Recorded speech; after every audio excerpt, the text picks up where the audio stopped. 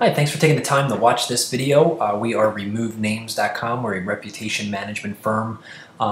We started off our business as search engine optimizers, kind of helping sites rise through the ranks. We started getting some calls to actually help people bury negative results about them, that are posted on the web via anonymously.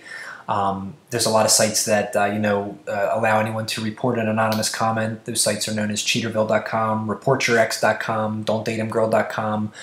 Then there's the ripoffreport.com, which is the business kind of a directory for businesses who someone may have deemed them to rip them off. So what we do is we help these businesses and people kind of get their life back by burying the negative results. We do the opposite of what we would do. We bury the comment, the post, or the listing real deep back in the pages of Google, Yahoo, and Bing. We have a process that works 99.9% of the times. It takes the negative listing and just buries it deep in the web. So like if somebody's Googling your name or Googling your business, they'll see the positive things that we spin versus the the negative post, listing, or comment.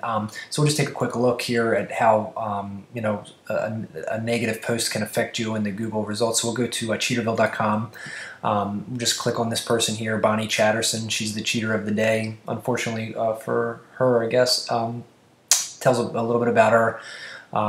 Looks like her husband hired a private investigator to search for her. But anyways, the big picture is this is her name here, Bonnie Chatterson Smith. So I went over to Google and I just typed in Bonnie Chatterson Smith, which is how somebody would search her name. And the first number one and the two listings in Google here are the Cheaterville posts, which, if she was an insurance agent or if she was somebody in business who, consistently got their name Googled. Unfortunately, these two would be the first things, the first items that people see about her. Actually, three, which is really, really bad for her. Cheaterville didn't post this about her.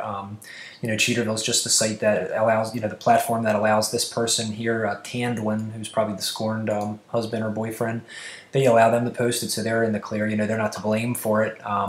But like I said, there's actually even more results here. So it's pretty bad for Bonnie. I don't know Bonnie. We certainly could help her for sure. What we would do is we would take all of these, and we would bury them way deep in the Google, preferably 10 and above. This is where we'd like to see them all deep back here. So we have a process that we've been using now for a couple years, and it works wonders. But that's what we do. So we're RemoveNames.com. We do it, every day. Our client list is growing, and we have a great removal rate of the negative comments. So if we can help you, please check us out. It's RemoveNames.com. Thank you.